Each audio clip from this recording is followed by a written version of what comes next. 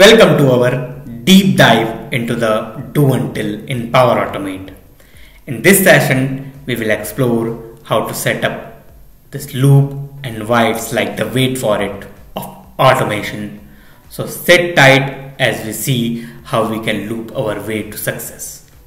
For any Power Platform related support, please contact us via email at info@voxtus.com or reach out to us on WhatsApp or call us at this number. Alright, let's talk about the do until loop. It's essential Power Automate's version of are we there yet? It keeps checking if the condition is met, repeating task until it's finally satisfied. Imagine it's like checking the status of your pizza order until it says out for delivery. So, what is do until loop? A control action in Power Automate that repeats action until a satisfied condition is met. It's useful for automating tasks that need to continue until a particular outcome is achieved. Example means there are multiple examples. It is just like checking a process status until it reaches completion, right? Why use do until loop? So it automates tasks that have uncertain end conditions. It also helps in handling long running processes by waiting until a result is achieved.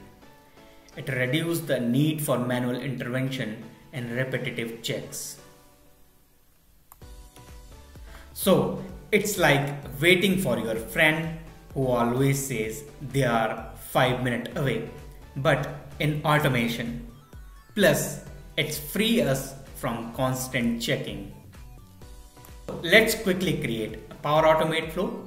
Then we will talk about the count and timeout properties.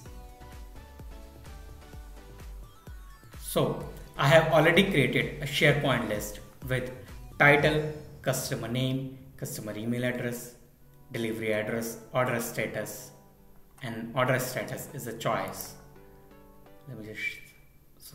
Order status is choice where I have placed two choices, placed and out for delivery. I have created a Power Automate flow. The flow triggers when an order is created in our order information SharePoint list. So I have added here SharePoint address, site address and list name order information. Our flow will keep checking the order status in every 30 seconds until it's become out for delivery. Once the status is updated, what we are going to do, we are going to send an email notification to the customer that your order is out for delivery. Now, what I'm going to do here, I'm going to add an action and I'm going to add in variable here. I'm going to initialize the variable and I'm going to name it as out for delivery, and similarly initialize variable is out for delivery and the value is going to be false. Now let's add do until condition. Just click on add action, control and do until. Okay. Now what we are going to add here, just click on formulas, dynamic content, and as out for delivery is equal to true. Click on functions and then true. True. And okay. Now let's talk about the count and timeout property. So count limits the maximum number of iterations for the loop. Example, setting count to 10 ensure the loop stops after 10 attempts. And timeout limits the maximum duration for the loop to run. Example, using PT1H sets a timeout of 1 hour. So timeout property example, PT1H stops the loop after 1 hour. PT30M, it means 30 minutes. Stop the loop after 30 minutes. P1D allows the loop to run for a full day. PT10S, it means 10 seconds. For a quick checks, stops after 10 seconds. Let's come back to our do until Power Automate flow. We have already set here loop until as out for delivery is equal to true and count is 60, timeout is PT1H. It means for 1 hour and 60 times. First of all, I am going to add one more action here, and it is going to be delay. Delay of 30 seconds.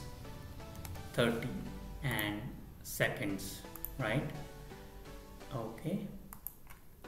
And again, I'm going to add one more action here, and it is going to be get item SharePoint list, right? Get item, and I'm going to get the same record inside the do until loop so that we can check if the status has changed or not. So our site address is Voxtus tab and list name is order information, and ID is going to come from dynamic content when an item is created, and it is going to be ID. Now I am going to add one more action here, and which is going to be condition. And now the condition, what I am going to do here, select dynamic content and status, right? And order status value, and if order status value is equal to out for delivery, okay?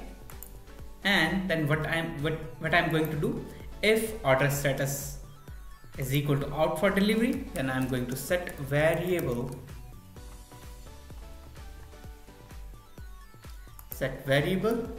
and we have is out for delivery variable created, and we are going to set it true. Correct. I'm going to save draft. Inside the condition, I am going to add one more action. If the value is equal to status value is equal to out for delivery, we are going to send an email to the customer, right? Send an email. Send an email v2 and click on action 2, and I'm going to switch to advanced mode, and using the effects formulas I'm going to get the dynamic content email and get an email, get items, customer email, add here, and subject is going to be your order is out for delivery, right? Hi, customer name,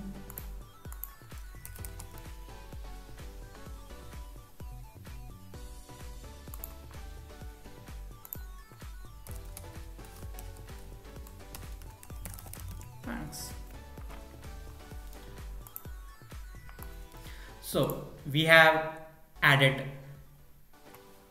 customer email address into subject. We have added your order is out for delivery, and we have created a custom body. Now I am going to save and publish this Power Automate flow. Let's save draft and publish. I have already created few SharePoint records, so you can see some runs in the history of this Power Automate flow. Now let's create a record in our order information SharePoint list. Just click on new item and click on title, and it is going to be order 001 and customer name is going to be James Taylor, and customer email, I'm going to take our email address from here and I'm going to paste it here so that we receive the email, right?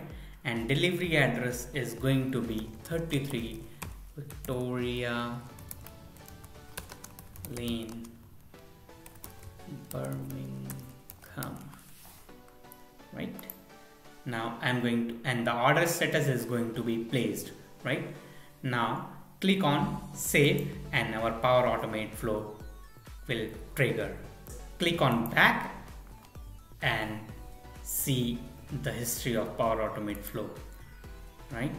So this one ran 4 minutes ago.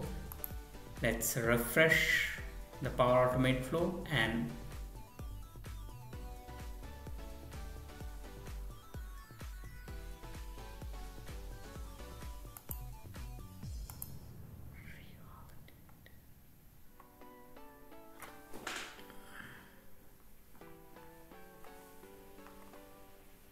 you can see our Power Automate flow is running, right? It is keep running. Just click on our run, okay, 29 seconds ago, and see. So what's actually happening inside the do until loop? So it's checking, it's getting the item from the SharePoint list, and then it's checking the status of the order, whether the status is equal to out for delivery or not. If it is not, then again after 30 seconds it is getting the same record, it's checking the status, and if status is not equal to out for delivery, again doing the same thing. If the status is equal to out for delivery, it will send an email to the customer and the do until loop will satisfy the condition, right? So now it's keep running. If you see here, it's keep running because the condition is not satisfied. And if you see, it's keep running. Our Power Automate flow is running from last 1 minute and 42 seconds. So let's go back to our SharePoint list, and what we can do here, just click on the order status and click on out for delivery. Okay, now we have changed the status to out for delivery. So what will happen now, if you see here, our Power Automate flow is running, right? And yep, now we can see our Power Automate flow succeeded here, and we should receive an email. This is my email address, and if you see here, your order is out for delivery. Hi James Taylor, your order is out for delivery. Here are some tips and best practices. First, always set the clear exit condition. Trust me, you don't want a loop that never ends. It's like a song that is stuck on repeat. Keep an eye on performance too, as looping too much can slow things down. If needed, add counters or delay. Let's keep your loop in check.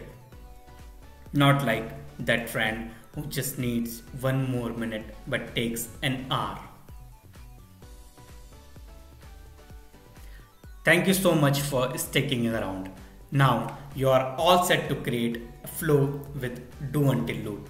Remember, if you are ever feeling loopy about loops, reach out to us at voxtus.com or info@voxtus.com. Happy automating, and may all your loops have happy endings. Thank you so much for watching this video.